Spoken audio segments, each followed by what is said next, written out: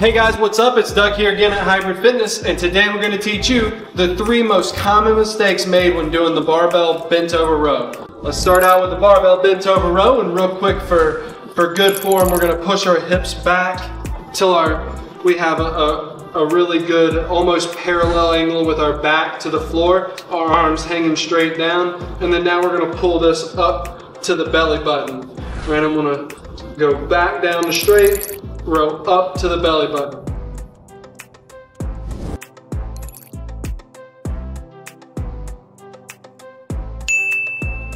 All right, now our first common mistake is using momentum for the lift. So instead of locking your back in a fixed position and bringing the barbell up to your belly button, you're gonna be moving your torso up and down. So starting out in that normal barbell bent over row, I'm rolling up, bringing my torso up and popping up and using momentum like this. This is bad form.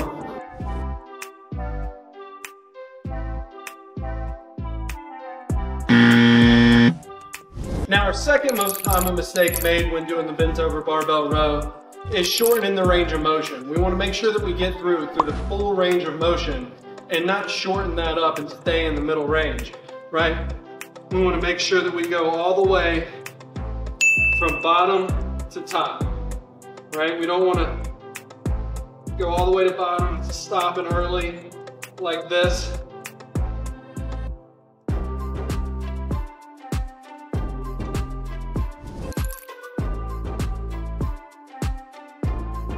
We don't want to come all the way up to the top and stop early like this.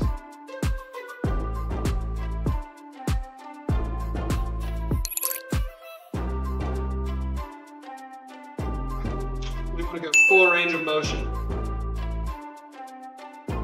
Now for our final most common mistake, we have knowing the purpose of the exercise. So why are you programming the bent over barbell row? Are you trying to hit the lats? Are you trying to hit the upper back? Do you want a little more bicep involved or not? Right? So just depending on where your hand is, and how you're gripping the barbell, and where you're pulling to, you're going to work different parts of your back. So with my grip narrow, like this, keep my elbows tight to my body, I'm going to be hitting my lats a little more.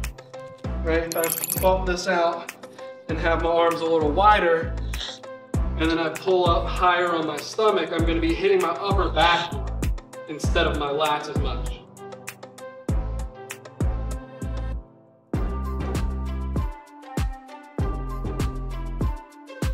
Right?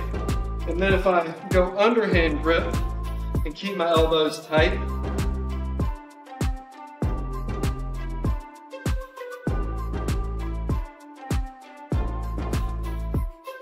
just like this, I'm hitting my lats more like the first initial one, but I'm also adding in more bicep work, right?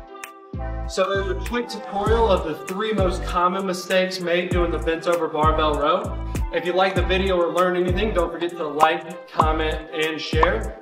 Or click the video right here for the next in the series. Bent over barbell row, throw it in your routine, and let me know what you think.